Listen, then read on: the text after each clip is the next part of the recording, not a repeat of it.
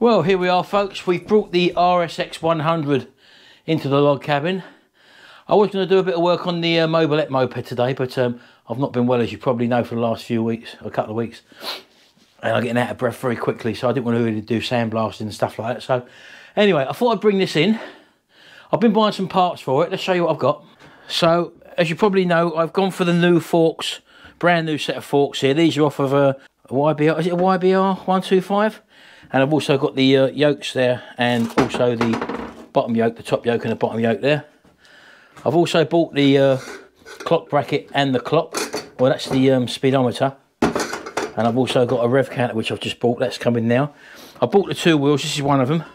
This is the rear wheel. They're alloy wheels, as you can see, compared to the normal wheels that are already on there. Although that one's probably savable, to be honest with you. This is a back wheel. And also this wheel at the front here is also another sort of back wheel. So I probably will keep hold of them, maybe. I'm not too sure yet, but we'll see how we go. As you can see, the mud guards were totally US themed to the extent where this one was missing. So you're able to buy reproduction mud guards now. As you can see, that will go on there like that. There we go. There we go. That don't look too bad, does it, already? I've also got a brand new seat cover coming. But the actual seat base is something which I'm going to have to get sorted out, because this one's totally had it there. Someone's obviously drilled the airbox. This was a thing we used to do back in the 80s, riding bikes, to try and get more air in. But I don't really think it worked. I think this is actually locked up, this engine, so we can't actually turn it over. So it'll be a total engine strip down as well. Because when we found this bike, or when Gary found this bike, it was actually turned upside down. And there's no exhaust port on it, as you can see. So the piston probably had collected water in there. So that's the problem we've got there. Now we've found the original engine number on there, frame number, sorry, and it matches the engine, which is a good thing. But someone in their infinite wisdom had decided to try and put some sort of different number on there. You probably can't see that from here, but it doesn't matter because this isn't the number at all. We've done a VIN check for the proper number and the engine number there, and it doesn't come up with any problems at all on any police records or anything. So we're happy that it's just a bike that was scrapped actually back in, I think it was 2004, 2005. So it was actually scrapped, but that doesn't mean that it can't be brought back on the road again.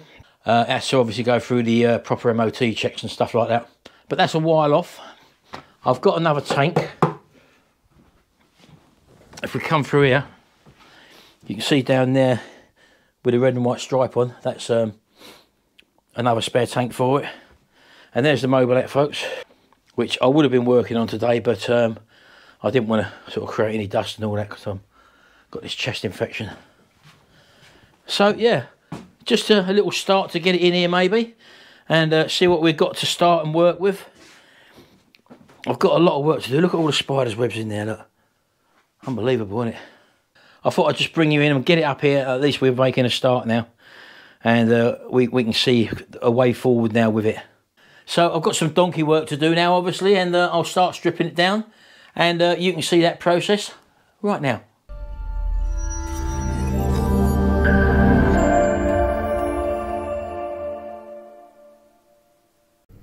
Right, so time to strip this little thing down.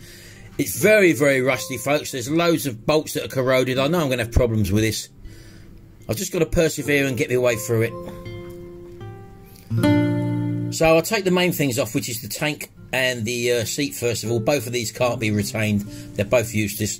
And as you can see, under the seat unit and the tank, it's full of corrosion, full of rust. Things have been just sort of partially dismantled from the previous owner. And don't forget, this thing was actually tipped upside down and stored outside for years and years before we actually took purchase of it. So I'm taking off the easy stuff first, the stuff which I know I could get undone. Things like the handlebar bolts, for example. Get these handlebars on. I won't be out using any of this stuff because, again, the cables are all corroded. I may use the hangers at the end of the handlebars, but I'm not sure yet.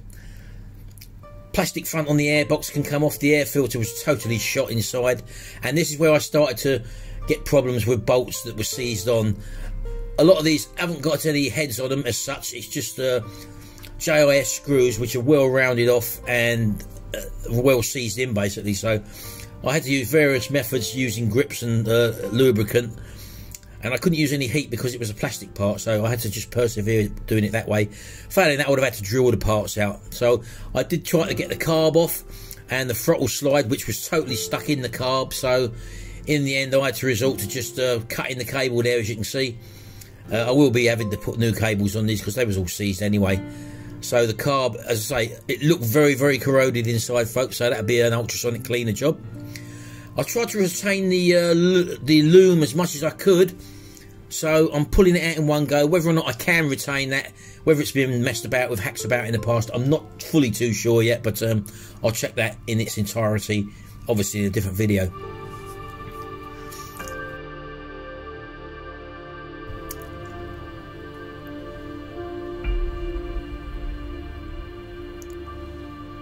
So just taking a few ancillaries off now, and the rear rack, which probably still going to be okay. I may be able to retain that, so I'm pretty happy with that. And that came off nice and easy, but I am giving a good squirt with lubricant to some of the other parts to let it soak in as well. Just trying to feed the loom through the frame and get it off in one go. Taking off a few electrical components as well.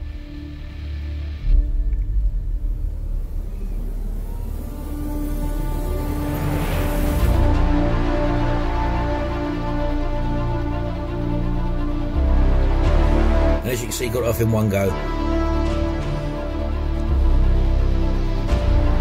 Right, well, the whole part now, or the main part rather, is to get the engine out of the frame. That was my intention today, and as usual, engine casing screws are of a JIS type, but they were totally seized in, and again, didn't really want to heat it up and damage things, so what I've had to do is resort to the tapping method and slight turning backwards and forwards using lubricant, and slowly but surely persevere. And the art here is to have a good fitting screwdriver, because these are long screws, and if you round the heads on these, you can drill the heads off and pull the studs out afterwards, but it's just it's a whole pain of a job getting these sort of screws out. I may replace these in future with Allen bolt, the long Allen bolts that you can get. I just find them a lot easier to deal with. This isn't going to be a totally standard bike anyway, as you well know. I've got different wheels going on this and also different front forks, all new stuff. So yeah, it's going to be a sympathetic restoration, not using totally original parts all the way through. And the other problem here I had was the gear lever shaft was stuck in the casing, and I had to persevere with that with a soft blow hammer and obviously lubricant as well, pulling and pushing at the same time. So glad I got that off. So just undoing the final engine bolts here, as you can see, one at the front, one at the back.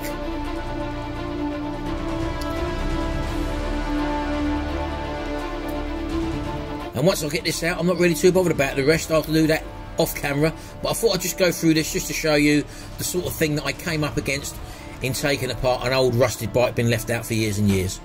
Right folks, there's been a lot of bit of swearing going on. There's been a lot of nuts that have been stuck and bolts and stuff like that, as you probably saw in the time lapse. But I just want to get the engine out. That's what I want to do today, achieve that anyway. And I feel like I've gotten somewhere then. So I've just undone the last bolt of the engine bolt. And let's see if it comes out. I did see movement. It's a bit rusted in, I think. Yeah, I think it's just all the crap around the mountings. Put a bit of squirt down there. I think it's just where it's all dry, you know. I think I've got all the bolts out. So I've got this soft blow hammer here. Let's just tap that back in again.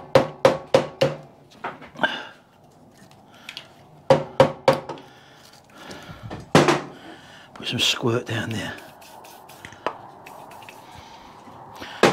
Right, a bit of a lever.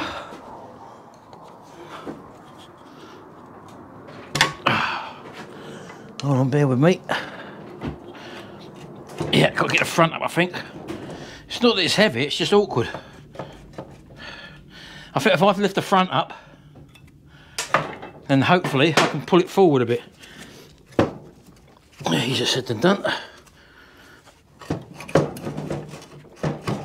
I think it's the bottom bolt, where the bottom bolt was going in the engine, that's holding it on. I think I might have to take the centre stand off, just to give us a bit of room. Hold on folks. Oh hello, Project Man's turned up, look. I'll check what you're doing. Right, I might need your help in a minute. Well, I need to hurry up because I've got someone picking the mower up. When? Up now. Right, we better go then. Go on, off you go. That's what I do, see. I sell mowers, bikes. Right, let's just get this footrest off, folks. He's a boy, isn't he? I'm here doing all the donkey work. I think that should come down now. I think that was just, yeah, see that drop then? I think that was just holding it on. Right, now, have we got more movement? It's a bit awkward. Let me go around the other side again, folks.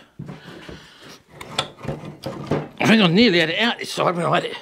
It's only a little blinking engine, should come out all right. There we go. Happy days. The RSX100 has left the building, the engine. Well, as you can see, folks, it's a little bit dirty and the spiders and cobwebs have been living in here. So, I want to get the engine out, obviously, before I take the wheels and the forks and the suspension off. But there's only a few little things stuck on here which I couldn't remove at the moment. That was, might be a flasher relay, that, or something, I'm not too sure. There's some other electrical component there where the screw's fixed on there, and that's probably have to be drilled out, that one, but back end shouldn't be a problem. The front forks are coming down and off and away because we've got new front forks to go in there. And I think that will do it for today, folks. The engine will be stripped down as a single video. So hopefully next time you see this, it will all be in pieces, just like the Mobilette, which is awaiting sandblasting now. So Project Man's still working on them fork legs there, as you can see. So that's something we've got to look forward to on his channel. Hello, come in. Oh, hello. Hello. Oh, hello. Hello. Oh, baby. Oh. Well, look who's just turned up. We don't normally see him on this channel anymore, do we? Can we see you? Are you in shot? Oh, you are, yeah, you're just in the background, aren't you? Yeah, I might just come round to see you. Looking in the background. Make sure you're all right. You look like Action Man today. Action Man? He's got a dark beard today, look. I've got those eyes, isn't it? Unbelievable. You move around the back of your head. Yeah, don't stand behind me, you're frightening me. Anyway, folks, we're going to leave it here now for this. We'll call this one part 1. Virtually stripped down. I think all the hard stuff's down now anyway, so Merlin's at the door. I've got him there and I've got him behind me. I don't know which way to turn for safety. So I'm going to go now and I'll see you in the next video. So don't forget, check out my other videos and see what ones you like. I'm sure there's plenty you like to see. And we'll see you in the next video. And until then, bye for now. Right. What about my channel? Lee Van Camp, yeah. Oh, go on. No, you want to give a plug on his channel. I'm just about to put another one on there. Lee Van Camp, are you really? Yeah. Go and have a look at his channel. I'll leave a link in the description below this video. Is that what you're doing? I'm just looking at your bike. You touch, mate, you get your hands dirty, you start working here. Oh no. See you later, folks.